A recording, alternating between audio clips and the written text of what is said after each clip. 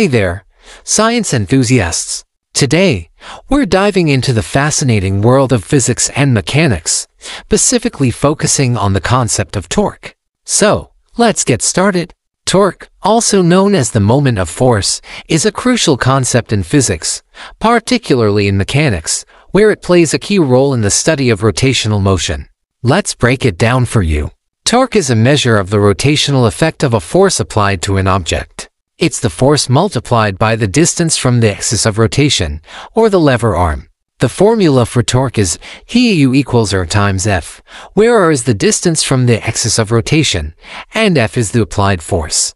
Now, let's say you're driving a screw into an object. The screwdriver is rotating around its axis, and the force applied to the head of the screw is the torque. This concept is essential in understanding how forces affect rotational motion. Torque is the rotational analog of linear force, just like how a linear force is a push or a pull applied to a body. So, when you're applying torque, you're essentially applying a twist to an object with respect to a chosen point. That's it for today's lesson on torque. We hope you found it informative and engaging. If you did, please give this video a thumbs up, and don't. Thanks for tuning in, and we'll see you in the next video.